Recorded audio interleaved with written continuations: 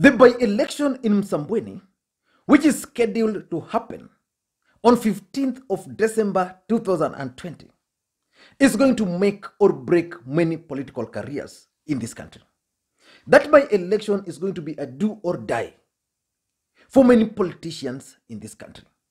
It's going to be a do or die for William Samoei Ruto, because he must win that election for him to gain the momentum. That by-election is going to be a do or die for Raila Odinga, because Raila Odinga must prove that the coastal region is still solidly behind him. That by-election is going to be a do or die for Hassan Joho, because Hassan Joho wants to run for the presidency of the Republic of Kenya, and he must prove that he can deliver the seat to the ODM party. That particular election is going to be a do or die for the allies of the Deputy President William Samoei Ruto, who defected from ODM party like Aisha Jomwa, because without winning that election, they are likely to lose momentum. And that particular election is also going to be a do or die for President Uhuru Kenyatta. Uhuru Kenyatta must ensure that the party they support, which is ODM party, emerge victorious, because without doing that, the BBI, which is likely to support, is not going to gain momentum. And the IBC has already cleared 8 individuals to participate in that election. But I want to narrow down to 3 individuals, because I strongly believe that out of those 3 individuals, one of them is going to emerge as the winner. The IBC has cleared the Wiper candidate, Sheikh Mahmood, who is a local business person there, very popular. The IBC has also cleared the ODM candidate, Omari Ide Boga. The IBC has also cleared the independent candidate, who is going to be supported by Tangatanga, basically the Tangatanga candidate, Faisal Abdallah. Those 3 gentlemen are going to face off in Msambweni. And just like I said, the Msambweni by-election is going to create or destroy political careers of many politicians in this country. And it's going to be watched very closely, because number 1, that by-election is going to determine who controls the region. Is the region still behind Raila Odinga? Or has the region gone with the Deputy President and the Hustler Nation? All the answers to those questions will be answered on 15th. Number 2, William Ruto's allies who defected from ODM party, the likes of Aisha Jomwa, the likes of the Kilifi North Member of Parliament, Owen Baya, and others, must ensure that they deliver victory to the independent candidate. Without doing that, they are doomed. Number 3, that election is going to set the momentum for the Building Bridges Initiative campaigns. If the ODM candidate who is being supported by Jubilee Party is going to lose that election, I can assure you the coastal region is going to oppose that Building Bridges Initiative. So they must make sure that the ODM candidate wins the seat. Number 4, William Ruto's machinery is likely to test it there. He tried it in Kibra, but the system played with the Deputy President. So here's another chance of testing his machinery, especially outside Nairobi and outside his region, in a field where he believes he has gained a lot of support. So he must test his machinery there. Number 5, Hassan Joho and Amason Kingi factor is also going to be at play. Hassan Joho wants to be the president of the Republic of Kenya. Amason Kingi is also fighting so hard to remain the kingpin of the coastal region. And for those who followed the ODM Brigade's rally over on Friday, Amason Kingi was missing. So let us wait and see whether he's going to make an appearance or not. But the presence of Amason Kingi and Hassan Joho on this particular matter is going to play a key role in that by-election. Let me just take you through some statistics a bit. Msambweni constituency is in Kwale County. Kwale County has 4 constituencies. And this is how they performed in the last election.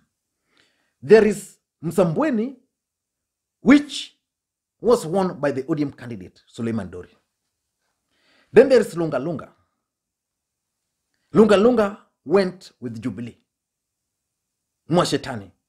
Although most people believe that Mwashetani was a beneficiary of the computer algorithm, the 54% algorithm. Then there is Matuga constituency. Matuga constituency was won by ANC. Honorable Tandaza. Tandaza was initially in ODM party. He was not given the certificate. Then he jumped to ANC party and won that seat. Then there is the Kinango. Kinango has Benjamin Tayari, ODM party.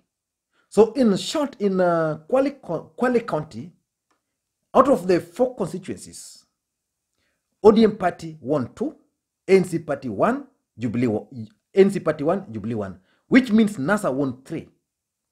And when you go further to the gubernatorial seat or election, the Jubilee candidate, Salim Mvurya, won overwhelmingly with over 65%.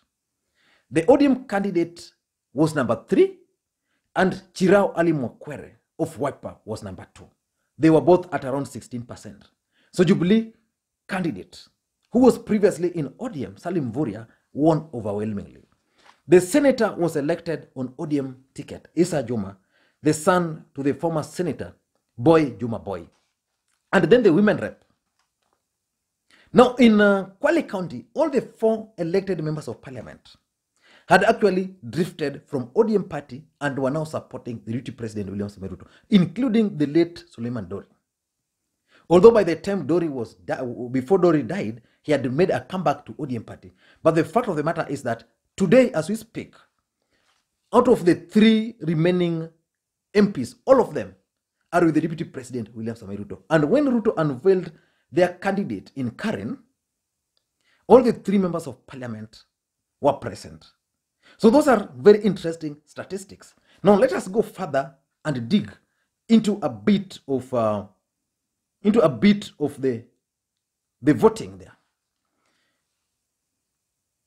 Msambweni has 68,621 registered voters. In the last election, this is how they voted, because we had four wards there. This is how they voted. There is Ukunda ward.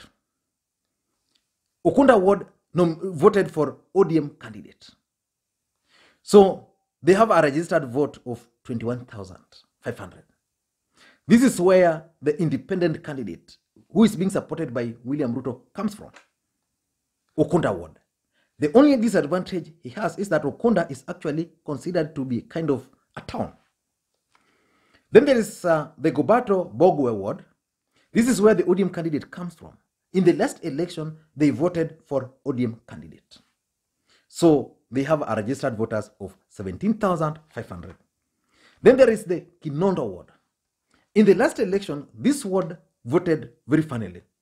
There was a tie between the Jubilee candidate and the ODM candidate. So a by-election was occasioned, and the ODM candidate won that seat easily. And then there is the Ramisi. The Ramisi was also won by the Chama Cha Mashinani. The guy who won it was previously in ODM. So basically, of all these 4 wards in Msambweni, ODM party took the lead. Now from those statistics, we can easily tell one thing, that ODM party, as per the last general election, was actually the dominant political party in the region. In the last election, ODM party, their presidential candidate, the NASA presidential candidate, won Kwale overwhelmingly.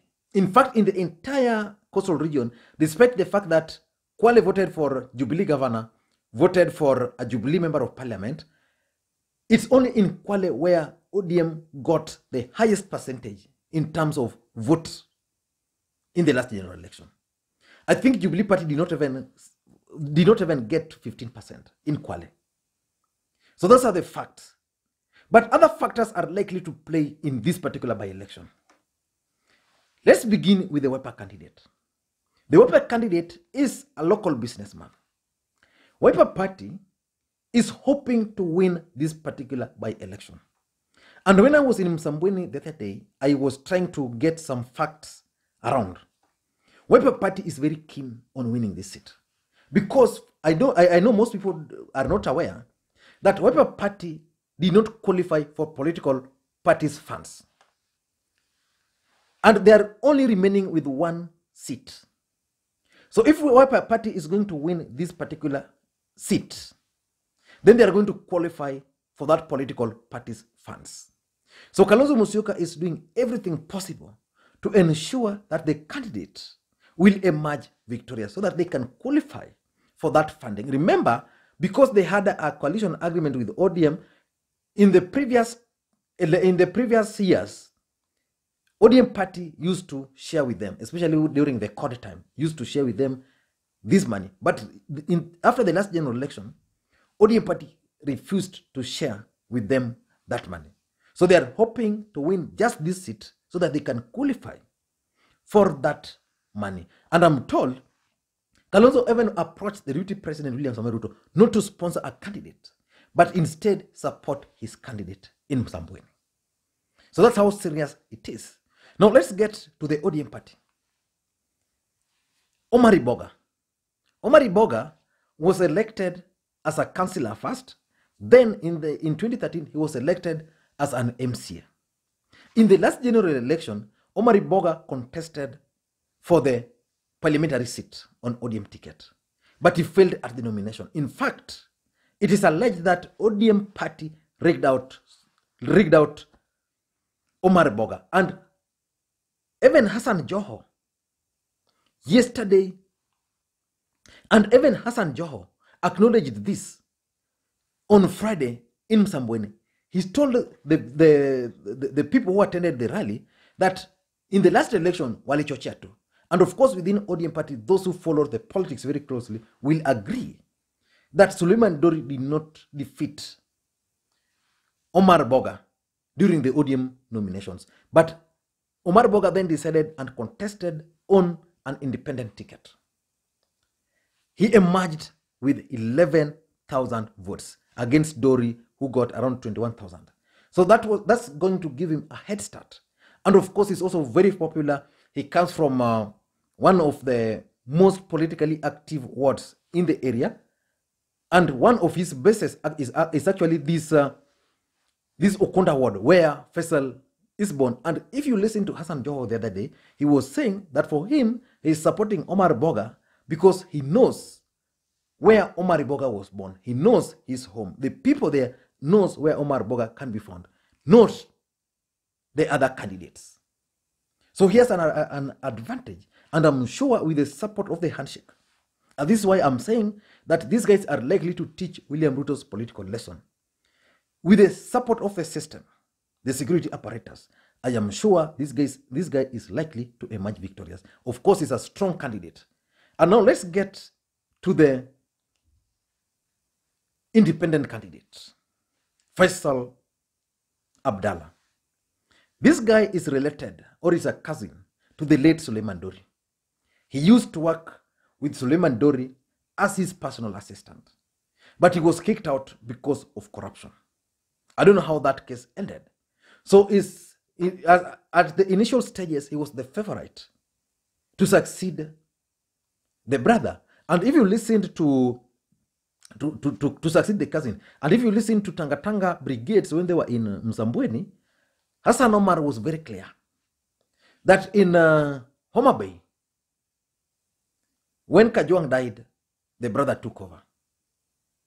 He was very clear that in Kibra, when Okoth died, the brother took over. And they also believed that if ODM was fair, then they should have supported this other guy. So those are some of the factors which are at play. But I know there's one main factor which is going to play a role in this particular election.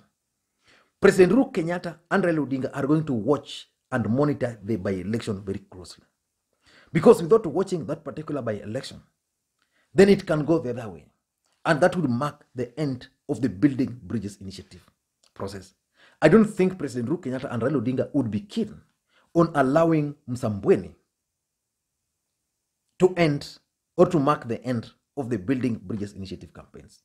So I'm sure at the end of the day, the ODM candidate is going to win. And by ODM candidate winning, the deputy president is going to learn so many lessons.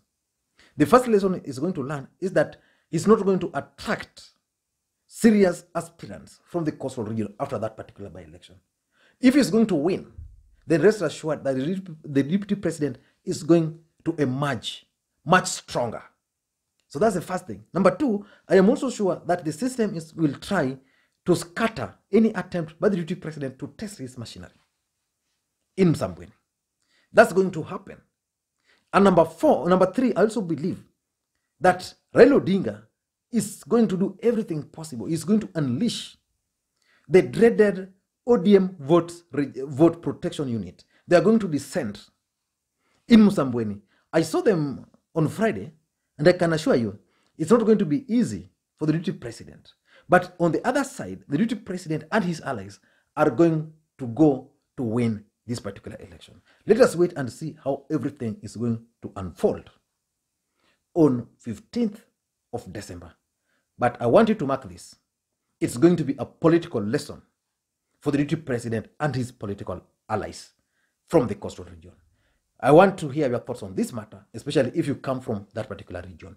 Thank you guys, and if you're watching this video for the first time, please take a minute or two, take a second or two, and click the subscribe button so that next time you produce a video like this, YouTube will automatically notify you. Thank you guys, and please may you have a good day.